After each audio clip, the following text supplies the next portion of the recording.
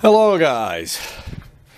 So today's Friday. I booked the day off work because I've got to use up my annual leave before the end of March. So I thought I'd get cracked on with this 180 brake horsepower engine that I'm on with. So I'm still doing some checks and some what ifs basically. So one of the things I've done is I bought a set of R1 rods and pistons off an early R1 because I think the stroke for a Thunderace is 56 and the rods I've bought are 57 or 58, something like that. So it's an extra mil or 2 mil, I can't remember. But the bore is slightly smaller. On the Thunderace, I think it's 75.5. On this R1, I think it's something like 70 or something. Because you can clearly see that this is the R1 piston. So that's a 4X something or other. And in there is the 3GM. Actually, this is a YZF 1000 piston and rod. And that's an R1 piston and rod. So you can see that it clearly doesn't fit. But that's not the point of this. The point, actually, what I should have done is I should have put a Thunderace piston on that R1 rod. But the point of this exercise is to see how far up the piston is above the base where the cylinder head will be, if that makes sense. So what I've done is I've just fabricated this quick and dirty method of turning the engine over. So if I just turn this over a little bit, just bear with us. I need to make a proper tool to turn the engine over because this is just ridiculous, is this?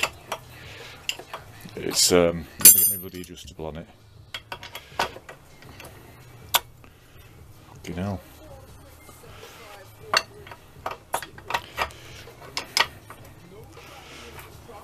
Right, so let me just bring that. Right, hang on a minute. Because these fucking cam chains getting in the way. Right.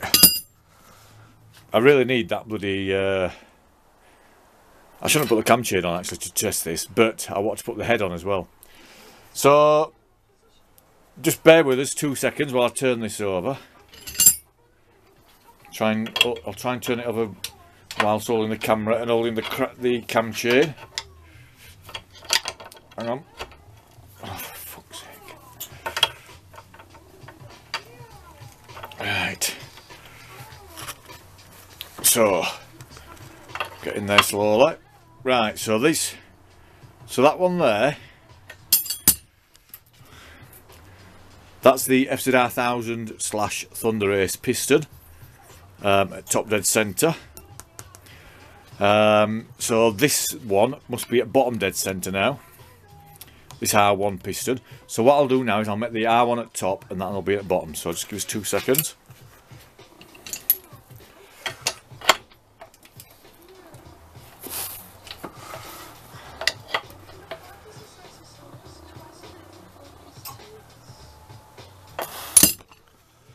Right, so now that's at bottom dead centre, this is at top dead centre. So you can clearly, again, this isn't the right piston, this is an R1 piston. That's why it's wobbling all over the shop, so just ignore that for now. Actually, I think I need to put a Thunderace piston on that R1 Conrad, don't I? To get a more accurate. But to say that rod is supposed to be 2 millimeters or a millimeter longer than the FZR 1000 one, it doesn't look as though it's protruding up, does it? But let me come back a minute and I'll just get a piston. Yeah, 2 seconds. Right, I think this is a showstopper straight away because that's the R1 piston. It's a 4XV. This is the R1 rod. This is a 3GM Thunderace / FZR 1000 piston. But you'll notice straight away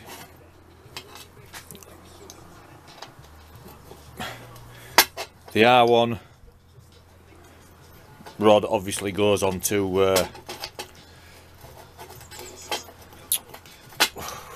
you know, the pin, but there's no way on the surface it's going to. Right, 2 seconds. Let me get me fucking.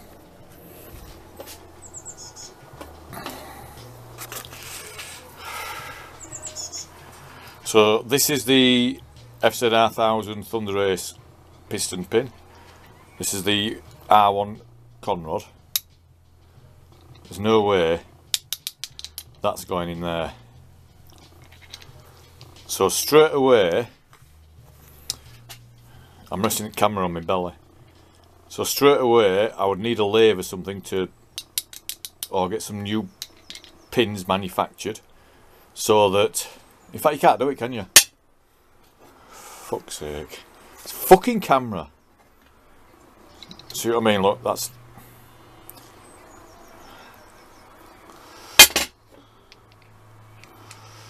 So it's just slightly. Right. Forget that idea. So I bought a set of R1 rods and pistons. I paid 40 quid. It's going to be too much fucking about. The object was, I was going to try, instead of just reboring that engine to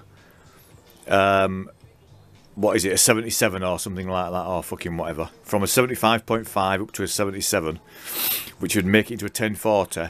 I wanted to rebore it, and then I wanted to put these R1 rods on, which were an extra millimetre long, or 2 millimetres long, to give it a longer stroke.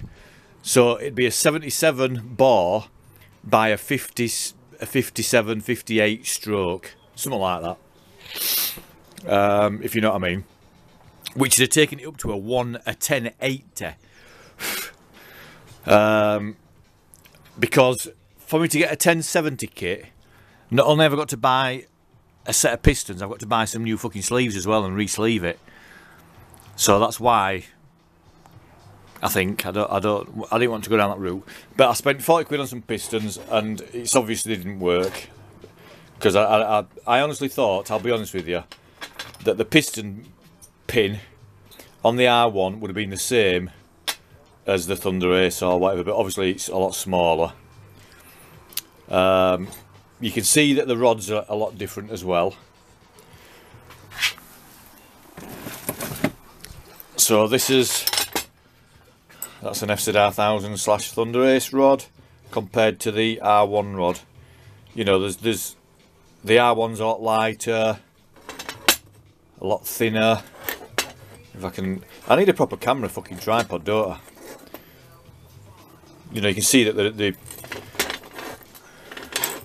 so that's what my thought was behind it. But obviously that isn't going to work. So I think what I'm going to do then, I'll junk that idea of the R1 fucking, I'll take that out. I'll junk the idea of the R1 rods in, and just stick with the Thunderace / FZR1000 rods, and just get it rebored to a 1040, I think. Right, anyway. Fuck it.